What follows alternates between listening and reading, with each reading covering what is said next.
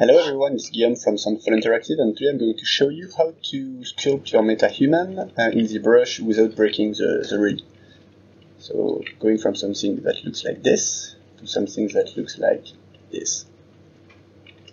Okay, so how do we do that? So first we have to Metahuman. We try to create a Metahuman that is as close as possible to the final models that we want, but Metahuman is pretty limited in terms of what you can do right now, so just try to get something as close as you can. So then it's a classic pipeline where it comes into Bridge here, and you can then export it into your Unreal Engine project. Okay, so once you're here, we have her here, and we just put her in the scene here. You'll notice that the textures are not base, we modified them a bit. So if we go back to the base here, so this is what you get once you export from Metahuman. So what you need to do is to head to the blueprint of the Metahuman, and then we can start playing. We head to the face, which is there. We look for the face here. Okay, it's here. Click it, open it. So you see that we have all these blank shapes that we want to keep, and also we have, of course, all the bones in the face that we want to keep. So how do we export that? So we need to create a static mesh. So you click here on Make Static Mesh here, and then you export it. You can call it Metahuman Static Mesh.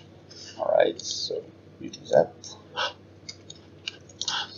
And of course you open it here.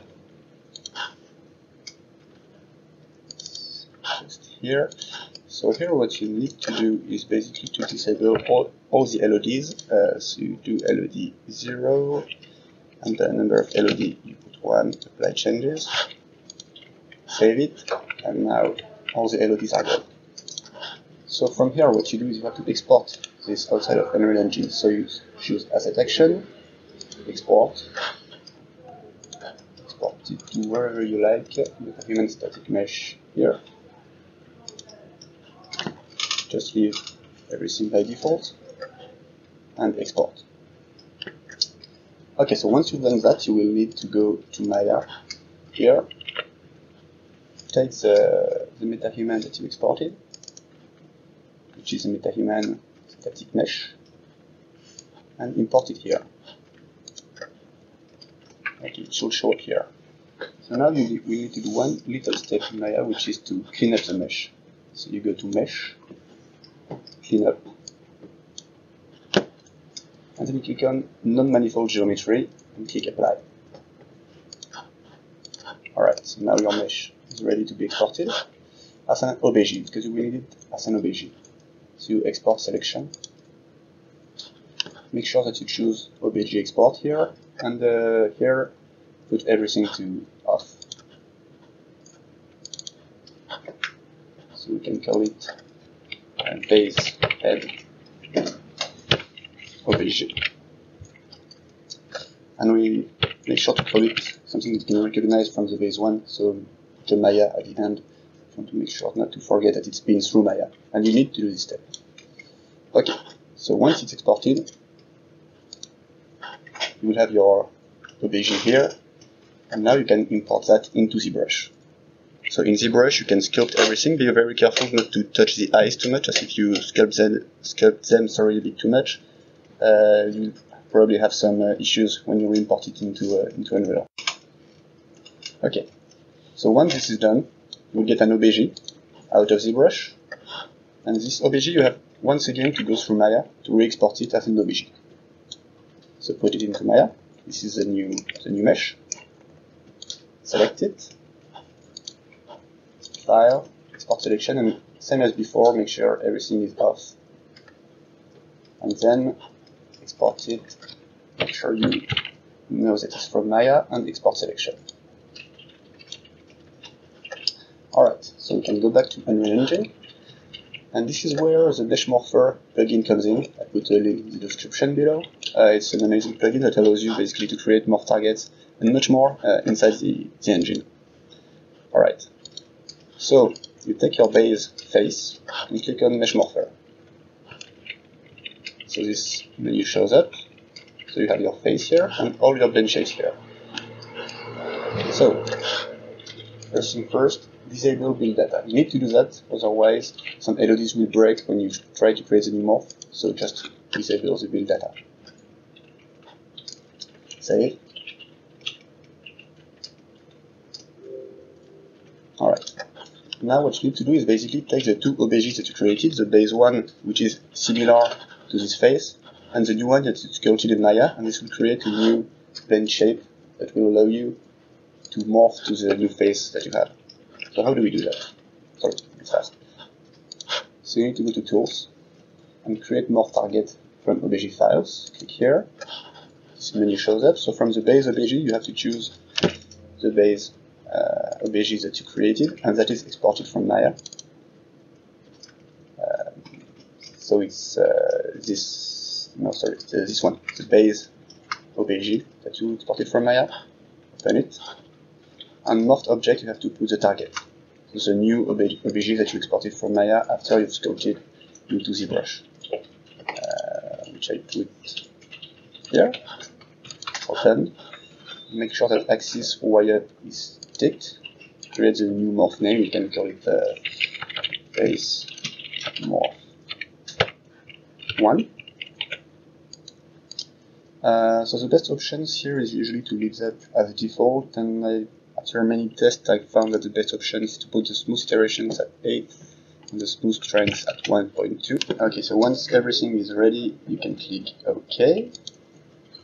Here, then you wait a bit, it will create a blend shape. Basically what it will do is create a blend shape from the base OBJ to the morph OBJ, which will appear in the morph target list.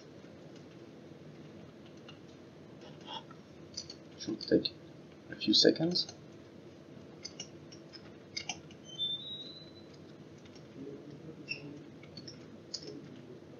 Alright, so it's successful. If you have a no valid data issue, make sure that this is ticked, otherwise it won't work.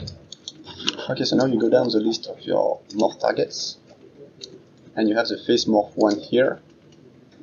So a little trick to make sure it works before you bake it is on my Metahuman here, I've added a little piece of code. So in the event graph, at the end, you can set the morph target. I just put it as a variable because if you want to do some tests, it's more convenient, and set it to 1.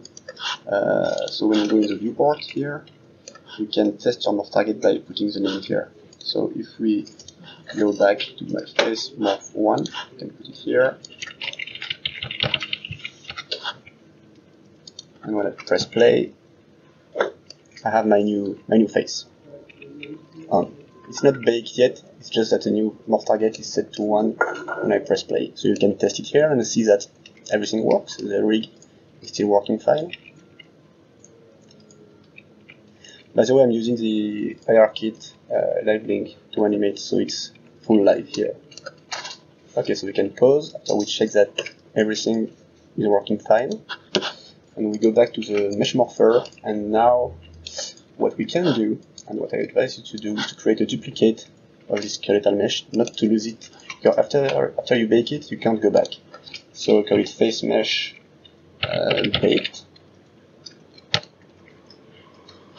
So you have a duplicate, open it. It's perfect. So you go here, close the mesh morpher, and you open it again with the new mesh. Here, then you click on the little bake, which will open the menu. Here. So what this menu does is basically it allows you to bake the blend shapes that are there into the skeletal mesh. So it really becomes the new mesh. So you have it here. So what we want to do is put our face morph to 1, like this. You can see the difference between before and after. And then we press bake. For a Metahuman, this will take a long time because it has to update all the blend shapes to offset it so it works with the baked version. Okay, so once it's done, you should see this little message that the bake was successful. So just press OK. You can close the mesh morpher, and now we can check our new face.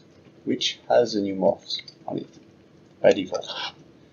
So now you can check this working by selecting your blueprint, and in the face you can put your new mesh here.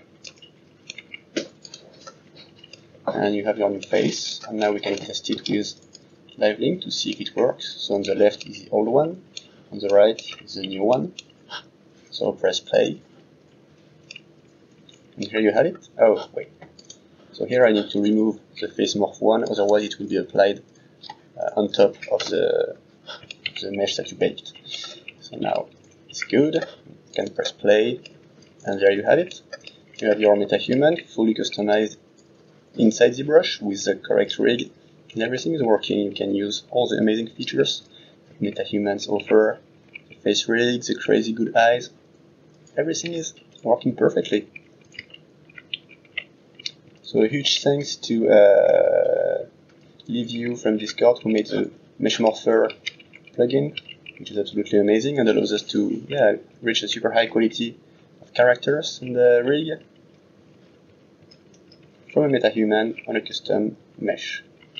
Thank you all for watching. It was Guillaume from Sandfall Interactive. We are a new studio based in France creating a kick-ass RPG for next-gen consoles, so feel free to check us out. Bye!